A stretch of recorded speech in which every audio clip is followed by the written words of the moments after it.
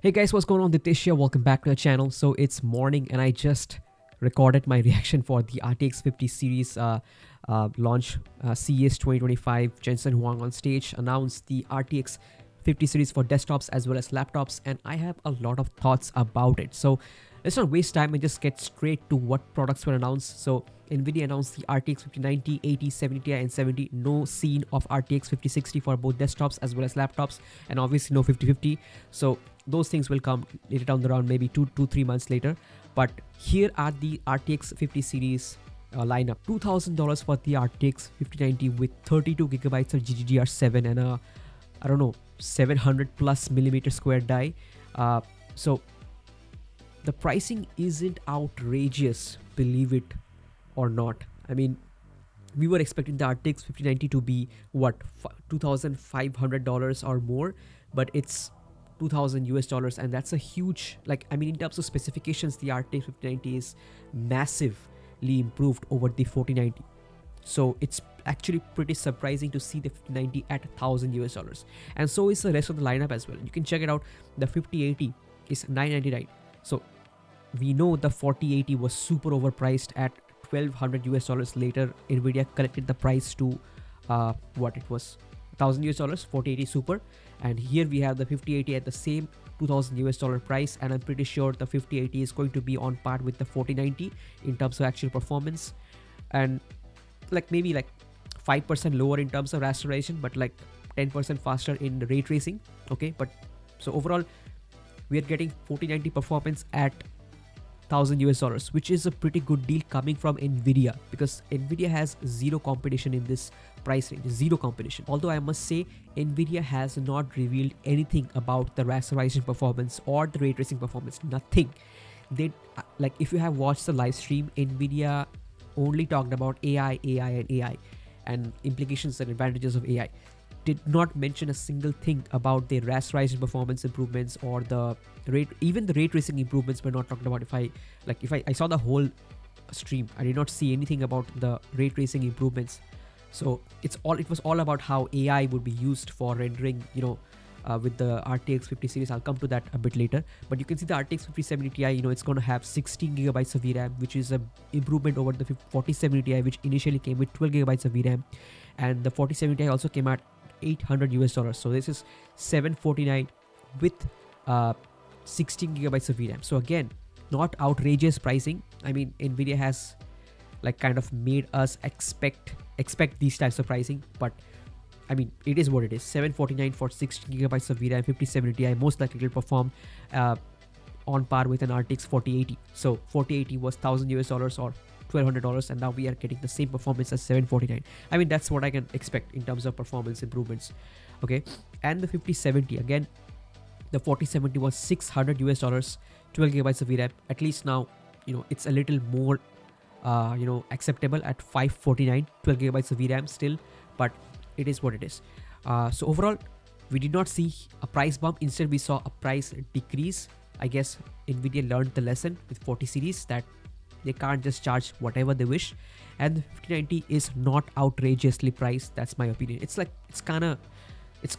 pretty reasonable in my opinion. Like $2,000 for a 32 gigabyte GDDR7 monster of a GPU. So yep, something really shocking that was stated by Nvidia was this. Check this out, guys. And now for $1,500 and $1,599, you get to upgrade that and turbocharge the living daylights out of it. Well, now with the Blackwell family, RTX 5070, 4090 performance at $549. I mean, that's insane.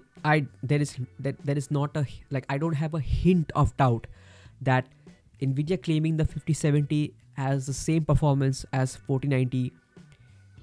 I don't have a hint of doubt that it is with some kind of DLSS 4 or some exclusive feature that is enabled with the 5070 and that is not available with the 4090. As I'll explain later, it is with some kind of DLSS for sure. Okay, so Nvidia claims the 5070 is as powerful as a 4090, which is crazy. Also later on, they unveil the 5070 laptop and also says that it has the same performance of 4090 as at half the power. So obviously it's not the same, guys. It's not the same. Obviously it's not the same.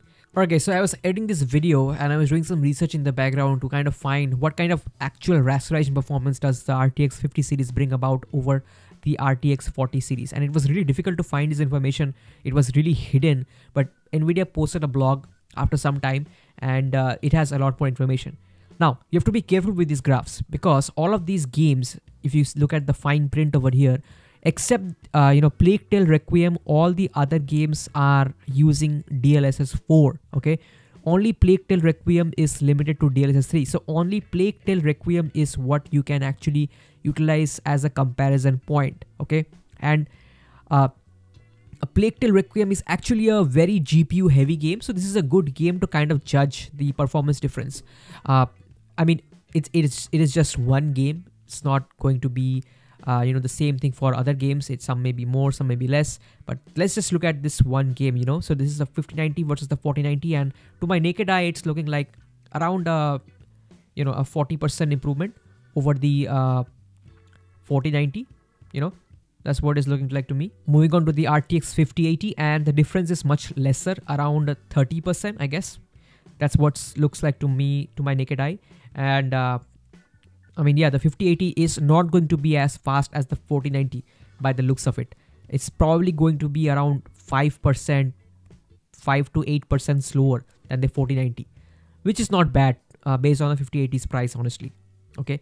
Moving on to the 5070 Ti, we have another bigger improvement. So again, it's around a 40% improvement. That's what it looks like to my naked eye. And that's good because the 5070 Ti is also $50 cheaper than the 4070 Ti, and it comes with 16GB of VRAM. Moving on to the 5070, again, we have a reasonable difference. Just under 40% is what it looks like to me. 5070 with 12GB of VRAM, and the 4070 also had 12GB of VRAM, so the VRAM is not making a difference over here. 1440p max settings. So yeah, so this was the one game that we could compare between all the GPUs. Be careful, don't look at other games because these are all with the DLSS 4 multi-frame generation. It's not comparable, but yeah, the Plague Tale Requiem is giving us a kind of like a glimpse into the performance differences. So expect around 20-25% difference between the GPUs, corresponding GPUs. So that's it. And they also unveiled the RTX laptop series. So you can see this is the laptop series with the RTX 5090. So the 5090 is supposed to have 24GB of VRAM. The 5080 is supposed to have 16GB of VRAM. The 5070 Ti is supposed to have 12GB of VRAM, and the 5070 is still stuck at 8GB of VRAM since the GTX 1070. It's ridiculous. Anyways, the prices are not egregious. Like if you remember, the RTX 4070 laptop started at $2,000. There were very few laptops at the $1,700 price range, and a couple of very basic laptops at $1,500 price. I remember when it 4070 launched. So here, at least in this case, the 5070 will start at $1,300. So that's a lower starting price, at least if I remember correctly. Okay, still 8GB of VRAM. Again, it will depend how DLSS 4 turns out to be. I'll talk about DLSS 4 in just a minute. Okay, so $1,300 for the RTX 5070. So in India, you can multiply that by 100. So when you convert from US dollars to Indian rupees, you have to multiply by 100 instead of 82 or 85, whatever. So 1,30,000 rupees for the 5070, 1,60,000 for the 5070 Ti, which is not bad. 12GB of VRAM. If you remember, to get 12GB of VRAM in a latest generation RTX product, we have to spend $2,500 around like that, which is basically 2,50,000 rupees. We can get in India for around 2,44,000 rupees or so, the 4080 for 12GB of VRAM. But here you can see the 5070 Ti starting at 1,599. So that's around 1,60,000, 1,70,000 rupees. That's what's going to be like in India, at least for Asus laptops. That's the conversion rate. You multiply by 100. And 5080 is supposed to have 16GB of VRAM, and the starting price again $2,200. So that's 2,20,000 rupees. So that's actually good. 5090 is pretty much beyond most people's budget. It doesn't make sense to spend almost $3,000 on a laptop. It doesn't make sense to me. But the 5070 Ti is looking pretty cool at this price. I mean, the 5070 is again something I don't recommend. $1,300 for an 8GB GPU. The VRAM capacity is what's killing me right now. The 5070 with 8GB of VRAM. The GTX 1070 had 8GB of VRAM, and we are still stuck at 8GB VRAM on the 70 series mobile parts. So $1,300 US is just too much for 8 gigabytes of VRAM, whereas $1,600 is kind of acceptable for 12 gigabytes of VRAM on a laptop. They were talking about DLSS 4 in this section. Let me just show you. So this is the section that they are talking about, the DLSS 4, and like when they were showing me this thing, I automatically, this is what clicked in my mind. Like, this is a way to reduce the VRAM capacity, like VRAM usage. Nvidia GPUs, you know what's the biggest problem? It's the VRAM capacity. They are pretty stringent regarding the VRAM, and so this is the solution. DLSS 4, neural rendering and whatnot. So DLSS 4 is like it has a bunch of stuff. It's not just you can see over here, right? DLSS 4. So DLSS 4 is not just some kind of upscaling or frame generation. It's a bunch of stuff. It's got upscaling, it's got multi-frame generation, okay, and it's also got like some kind of neural rendering. So I don't know what that is. So you can see RTX neural material. It shows that it's better quality but uses less VRAM. So I don't know how that works, how it will be in real life, where there'll be artifacts and whatnot. That is up to user testing. So here you go. So this is the DLSS 4 features and what features are going to come to other generations. So you can see the RTX 20 series and 30 series, they're going to have the same features. So we're going to have DLA. Okay, everything is apparently enhanced. The entire DLSS stack has been enhanced according to Nvidia. So we got enhanced DLA, we got enhanced DLSS, we got enhanced DLSS ray reconstruction. Okay, we got enhanced DLSS frame generation. So apparently DLSS frame generation is going to have better performance. So typically they promise 2x improvement, but we don't really see 2 times the frames generated. Okay, and also reduced memory usage. One of the biggest things with DLSS frame generation is it increases the VRAM utilization. So there are games where the 40 series can get more performance by enabling DLSS frame generation, but because they hit that VRAM limit, DLSS frame generation just falls apart. So reduced VRAM utilization with DLSS frame generation, that's a new thing.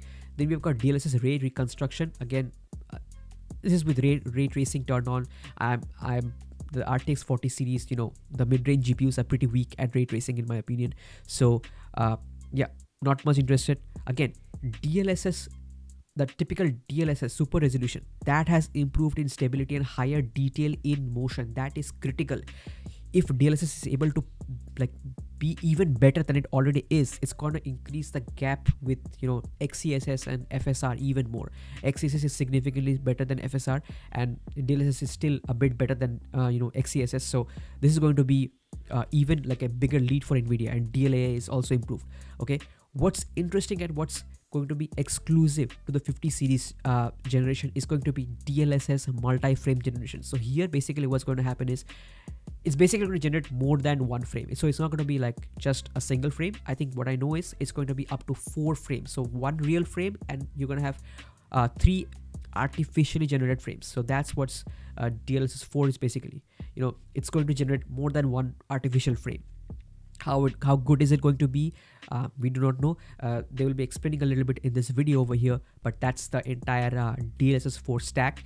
40 series is going to get almost everything except the multi-frame generation. So yeah, so here you can see, right, there's going to be 1 real frame generation, and there are going to be 3 generated frames.